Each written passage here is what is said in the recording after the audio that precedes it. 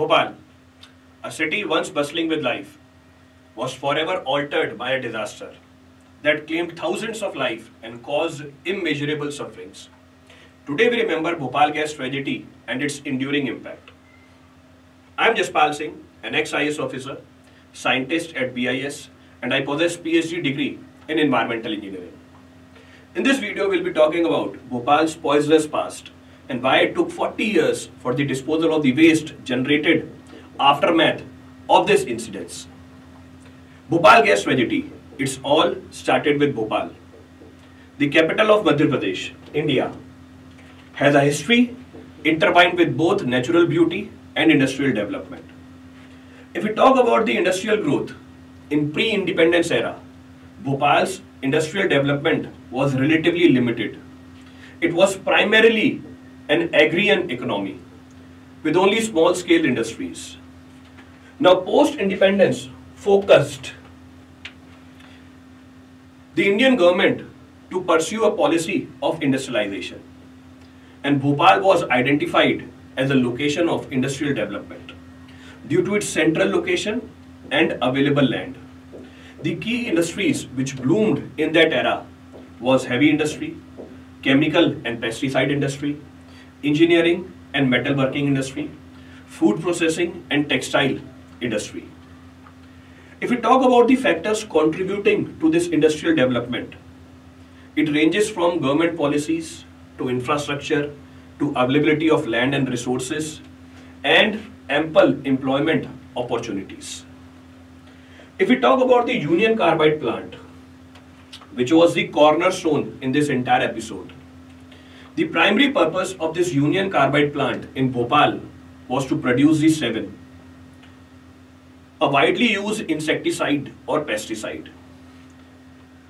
The Indian government at that time was focused on increasing the agricultural output, and pesticides like 7 was a crucial tool for protecting the crops and improving the yield.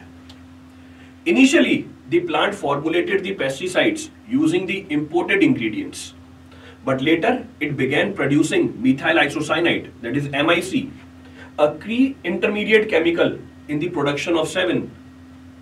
This shift to local MIC production was intended to make the process more efficient and cost effective.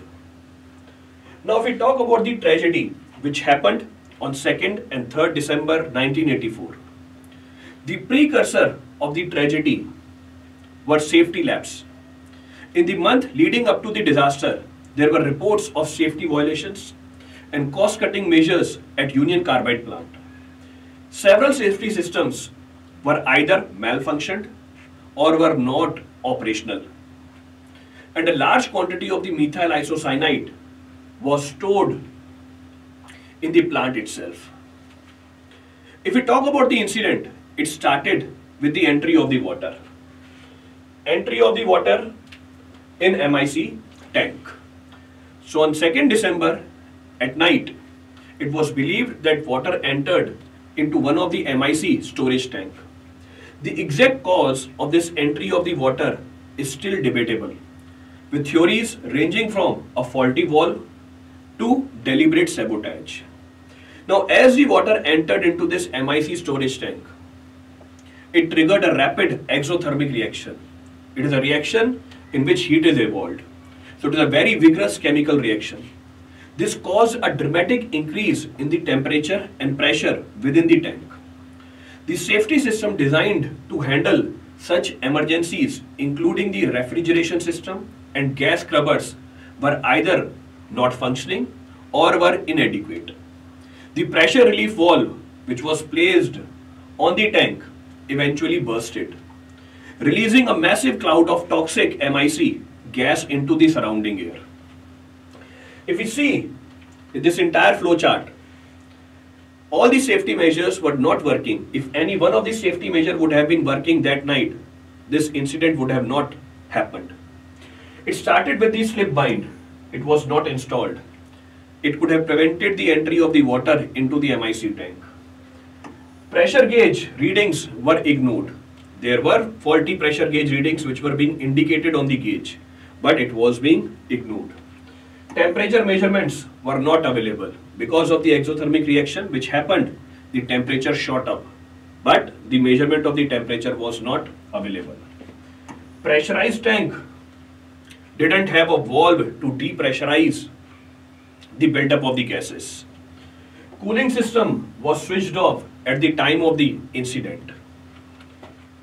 Vent gas scrubber, which could have prevented the harmful effect of the toxic gases released after the incident into the atmosphere, was under maintenance.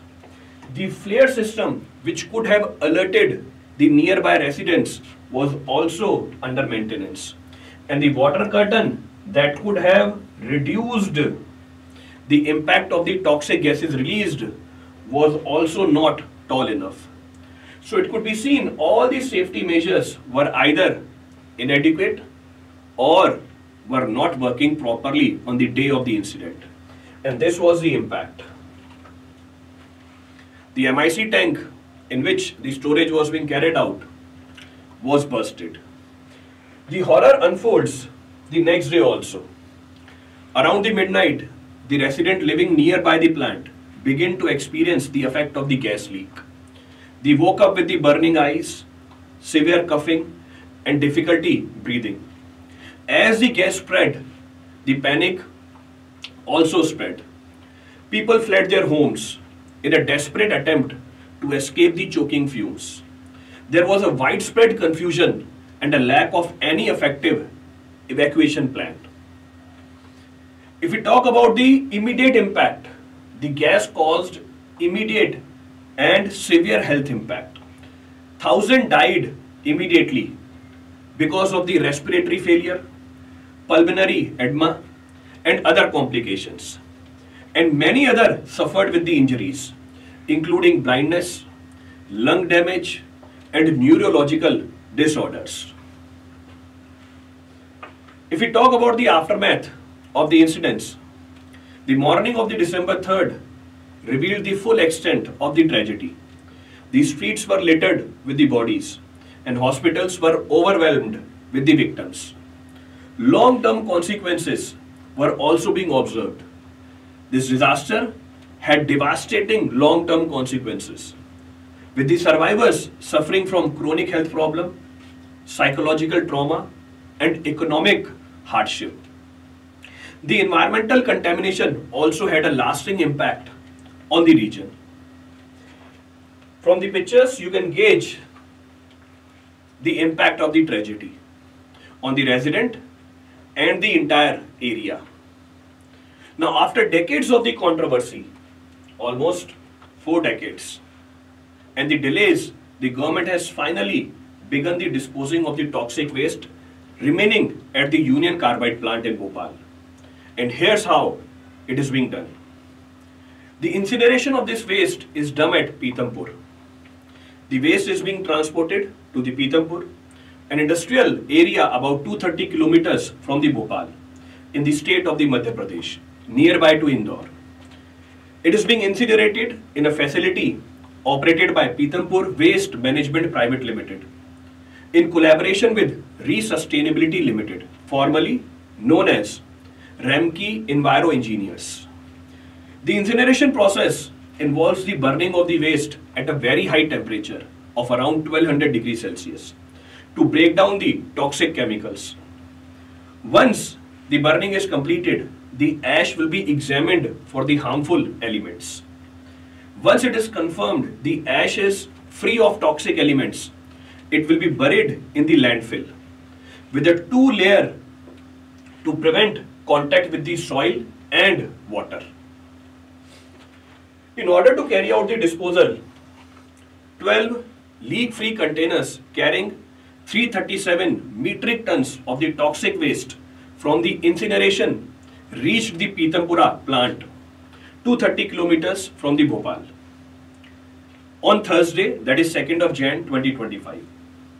A trial run for the disposal of 10 metric ton of the waste was already being conducted in 2015, and the disposal of the remaining 337 metric ton of the toxic waste will be carried out in next 3 to 9 months, depending upon the capacity of the plant.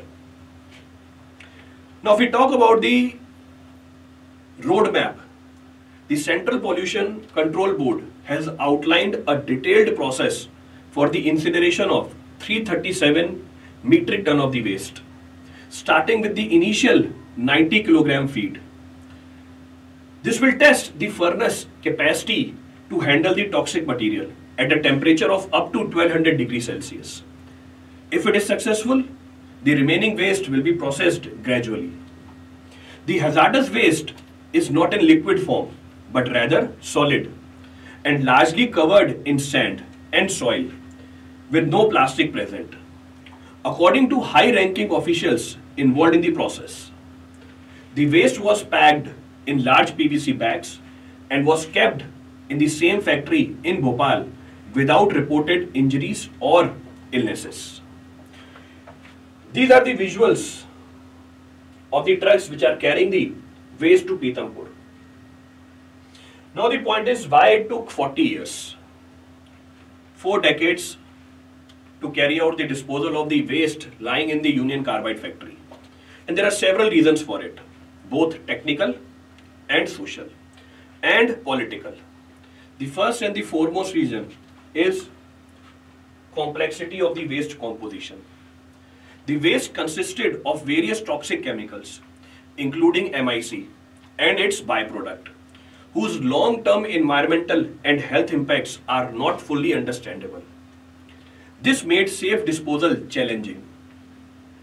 And the hazardous nature of the waste also delayed the disposal of the waste. The second reason is the lack of suitable disposal technology.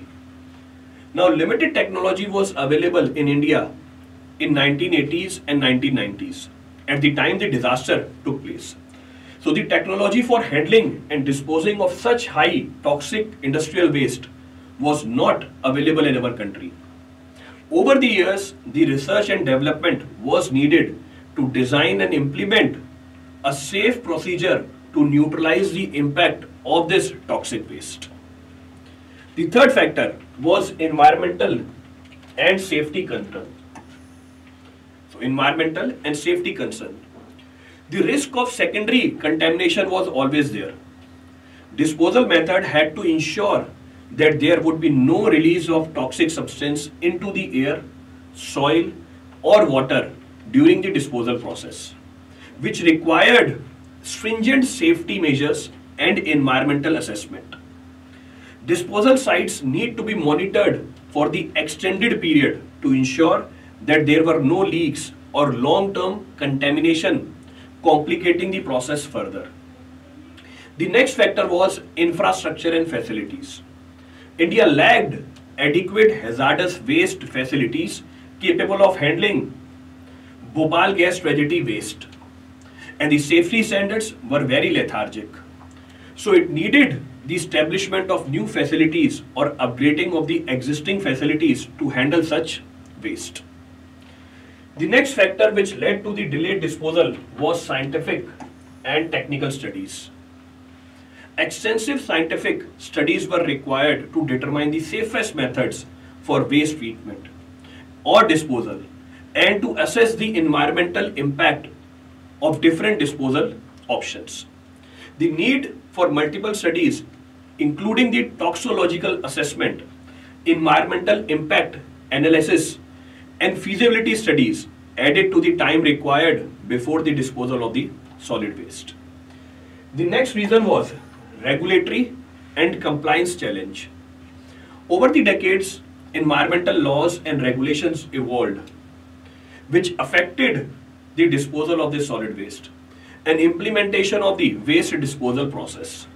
Compliance with these laws required additional time.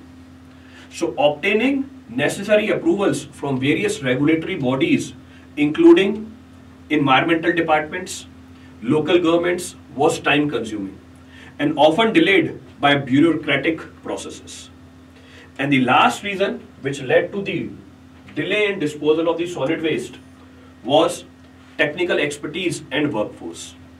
There was a shortage of technical experts and workforce with experience in handling and disposing such hazardous waste safely. Building the capacity of local teams to manage and dispose required time. Training and development of the manforce for such work further contributed to the delays. So if all the factors are being accounted, it took 40 years for the disposal of the solid waste. Now, we people, as a resident of this country, hopes whatever method is being decided for the disposal of the solid waste do not impact the nearby residents, environment and society at large. However, several measures should be enforced that such incidents does not occur in past. I hope this video enlightens you about the technical aspects of the tragedy and why the disposal took such a huge time. Thank you everyone.